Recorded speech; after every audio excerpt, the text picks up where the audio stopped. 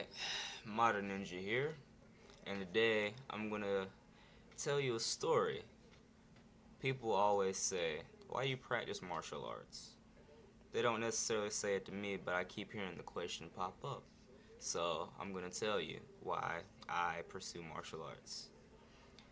When I was a kid, I was beat up a lot. I was fat. I wasn't liked by many kids. I mean, if anybody didn't like me, I'd fight them.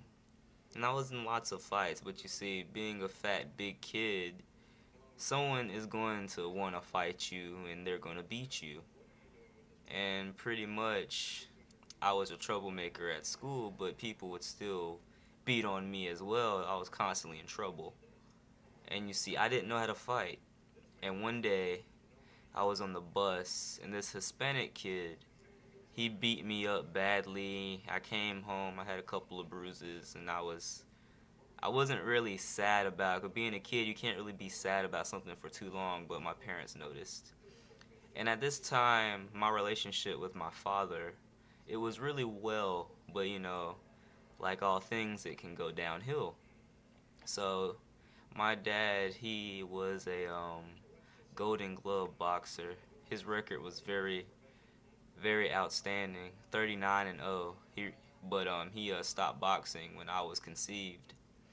So, it sort of halted all of that, and he basically taught me how to box. I was age 5. He taught me how to box. He was very tough on me, but it was all for good in the end. He just wanted me to protect myself. And you see, as that bond between us grew and I started to get better at boxing, it just came naturally. I was an ace at it. I was terrific, but I had to train for that. Had to train for the speed, train for the strength, train for the stamina. Had to train for all of that good stuff. And you see, at that time, I was boxing to protect myself. But you see, I didn't ask to do the boxing. My dad sort of made me do it. But I liked it. I liked the idea of working with my father at the time. Then as things grew, my focus on boxing was my main thing.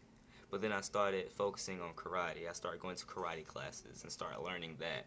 But you see, my focus was on boxing because boxing, I started liking that because I associated that with quality time with my father. So as I was learning karate, I was learning boxing as well. And at this time, I believe I was around 8 years old, 3 years boxing. Went to a couple of amateur boxing matches and I won some. I had a pretty clean record. I believe I won all of them. I don't think I lost until I hit middle school. When I hit middle school, that's where a lot of things in my life start to spiral out of control because by that time my brother had been born and my relationship with my father was starting to crumble. He was a very abusive man, verbally and physically, on me mainly. Um, he I don't know why all of the animosity was my way all of a sudden, but it was just mainly at me when it came to boxing training. He would just degrade me so much and he'd hit me on purpose. He'll put on the gloves, and a grown man hitting on a child who's like 12 or 13, full force hits can be traumatizing at times. Even without the gloves, he would hit me sometimes. And it really took a toll on me.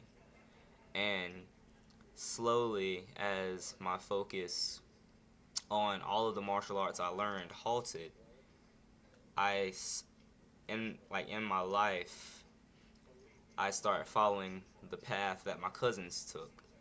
My cousins, they were all older than me. I was the youngest until my little brother was born, and I would follow them wherever they went.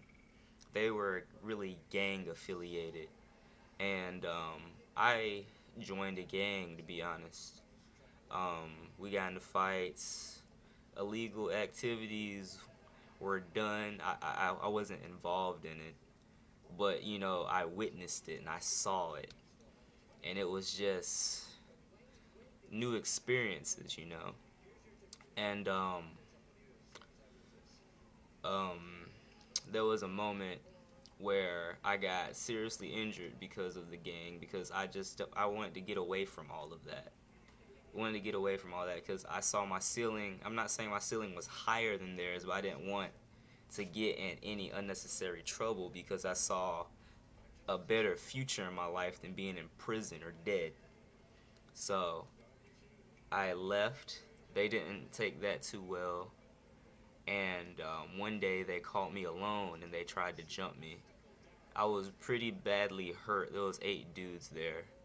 Somehow, some way, I I beat them all because they were all around my age, just a little bit. They were like a couple years older than me. I tried running, couldn't do that, so I had to stay in a fight. Everything was good with a few punches. I was knocking them out just with one hit. Then before long, you know, my luck got cut short. I got kicked in the face. I was kicked down. They stomped me out. And you know, at that time, my dad was verbally abusing me and physically abusing me a lot, and it took a toll on my mind. And you know, every time, cause you know, at that time, I didn't know why he was doing it, so I just wanted to please him so much. So every time he'll call me a name or something, I'd push myself even harder. Even if it meant I'd pass out or I'd throw up, I still push through it. I wanted to please him because he's my father, you know, I love him. So at that time, when they stomped me out and I was on the ground hurt, I got back up and I just heard in my head he was calling me weak and pathetic and all these other things. So I got up and I fought to my heart's content and I took each and every one of them out. 8 dudes by myself. I was very hurt. I didn't go throughout the whole thing unscathed, and I passed out. Woke up in the hospital, and you know, I'm just glad to be here. From that point forward, I started focusing back on boxing and karate, and my focus was both very strong on both of them. So, you know, at this point, I'm starting to take martial arts more seriously, and it wasn't just to protect myself anymore. I took up martial arts to learn, to mature myself and gain knowledge because I thirst for knowledge. And the culture of Japan hit me from, you know, I started looking things up about boxing and about boxers and skilled black belts in karate. You know, it's you know all this information was hitting me, and I was wanting more of it. But at the same time, my dad saw me drifting away from boxing, like in the middle between karate and boxing, and he didn't like that at all, and that angered him even more. And that sort of took a toll on me again because he was angry at me and he'd abused me some more. Then before long, a couple more years passed, and I got to the age where the abuse was getting to the point where I just couldn't take any more. I'm not going to be afraid. I was actually to the point of breaking down in tears in my room sometimes because it's just too much. I mean, you're in high school and all of this stuff is going on. You're like a freshman or a sophomore, and that's where it was just enough because it was just taking a toll on the mind. And I'll tell you right now, I don't think that left me in the right state of mind. It's traumatizing, to be honest. And then my martial arts went from protecting me to protecting my family because I learned that when I was on the bus to go to school that he hit my mother, and that can really, again, it takes a toll on you. And something inside of me snapped, and I was like, this is it. I was angry, and all that fear of him left. I didn't want to please him anymore. I wasn't afraid of him anymore. I just wanted it over. So I stood up to him, and me and him fought. I'm not saying I won. I'm not saying I lost. In my mind, I won because I finally stood up to him. In reality, I believe it was a well-needed retreat when I could, because it's not a fair fight and it could have went anywhere if I would have stayed. I had to get out of the house. So now my martial arts has three purposes: protect myself, learn knowledge and culture, and protect my family. Those are the three reasons why I practice martial arts. And they're not too bad if you ask me. I'm not doing it for commercial reasons. I'm not doing it because of the sport. I mean, I guess the fourth reason would be because I love it. Martial arts is now a part of my everyday life, so I love it. But yeah, that's the story of why I practice my martial arts day and night. So yeah, that's it. Like and subscribe if you like or want.